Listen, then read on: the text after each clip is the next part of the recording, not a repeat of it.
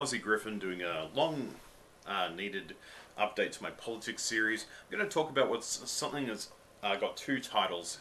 Some people call it the Hegelian Dialectic, some people call it problem, reaction, solution. I'm going to give it to you here. Your solution is going to be the thing that allows you to make the changes you want to a society or to a group.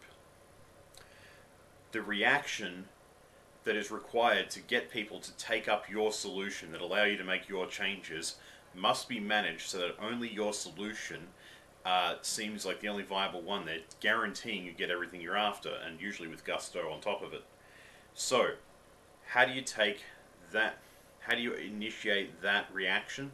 You create a problem, something so monstrous with such little opportunity for people to question it that people are guaranteed to react. Then all you have to do, once you've built up enough steam with the problem, is to manage the reaction so that only your solutions are taken up. And unfortunately, people do this all the time because it works. Anyway, that's the Hegelian dialectic. Look around you and see whether you can see any examples of it. Believe me, I want video responses. I want to hear your comments. I want you to show it.